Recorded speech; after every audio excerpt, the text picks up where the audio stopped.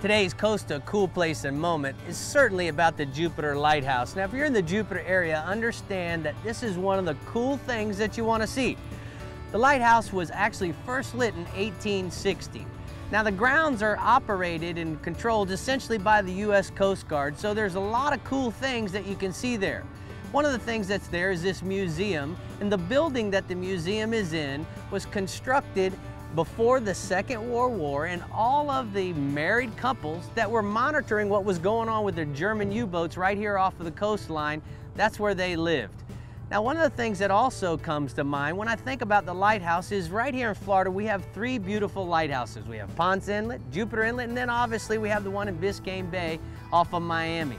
So if you come to this area, you want to make sure you check it out. It's really beautiful. The other thing that you can do is if you want to know about some of the functions, you can rent this place for a wedding, maybe some special event. They do all kinds of fundraisers, and you can go to jupiterlighthouse.org and find out what kind of events that they might have scheduled. So if you come to Jupiter, make sure you check out the Jupiter Lighthouse. It's really a cool thing to see.